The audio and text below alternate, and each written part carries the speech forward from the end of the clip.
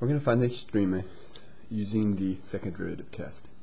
So to use the second derivative test, what you first got to do is derive this, find the critical numbers, because any extrema are at critical numbers. Okay, so when we derive this, when you derive 2 sine x, you get 2 cosine x, and when you derive cosine 2x, what you do is first you derive cosine, which is negative sine, leave the 2x in the middle, which the 2x came from, and where this 2 came from is when you derive the inside 2x, that's your chain rule. So you normally would have it back, but I'd moved it to the front. So again, when you derive this, it'd be negative sine 2x times 2. The 2's in front. That's your first derivative. Now pull out a GCF of 2. Replace sine 2x with a double angle formula, which is 2 sine x cosine x. Okay, it's kind of hard for some people to remember this double angle formula. It's a little bit different. Anyways, then right here, as you can tell, I pulled out a cosine x out of both of these. Then, now I can set this equal to 0 and this equal to 0 using zero product property. Divide the 2 over, and then what makes cosine 0 on this interval would be pi over 2. What makes this 0? Well, first, if you move everything over, you get 1/2, meaning minus 1 over divided by negative 2. When does sine x equal 1/2? Well, if you look at the unit circle, when does sine x equal 1/2? When is the height of the unit circle 1/2? It's at pi over 6 and 5 pi over 6. So here are your 3 possible critical numbers. Now, to find extrema, using the second derivative test, what you're going to do with the second derivative test is you're basically going to find the second derivative, and then you simply plug in these 3 values to your second derivative. Okay.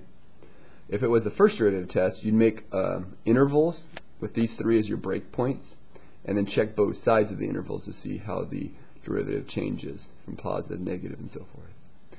So we find the second derivative, which when you derive cosine, you get sine, negative sine. So you get negative 2 sine x. And when you derive this, leave the 2 in front, sine 2x. Well, sine 2x is going to be cosine 2x times 2, and then the 2 times 2 is 4.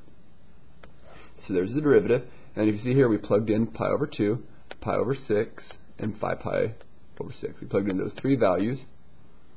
And when we do that, this equals negative 2 times 1 is negative 2. Negative 4 times negative 1 is 4. And the answer is positive. Since the answer is positive, that means it's concave up, because we're plugging it into the second derivative.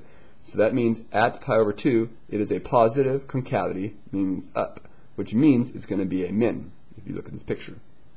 And to get the actual output, you plug pi over 2 into the original equation, which is right there. So we plug it into the original equation. That is our coordinate, and that is a relative min. Pi over 6 into the second derivative. When we get that, we get negative 1 minus negative 2, because at sine pi over 6 is 1/2, and cosine pi over 6 is 1/2 as well. And when you plug that in, you get negative 3, which is negative, so it's a maximum. Negative means concave down. So I found the output at that coordinate by plugging pi over 6 into the function, original. And then do the same exact thing for this last piece.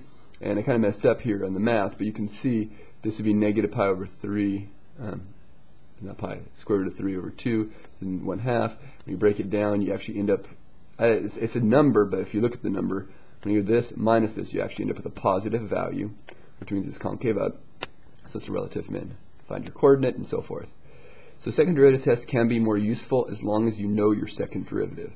If you don't know your second derivative, or it's kind of hard to get, first derivative test would probably be easier.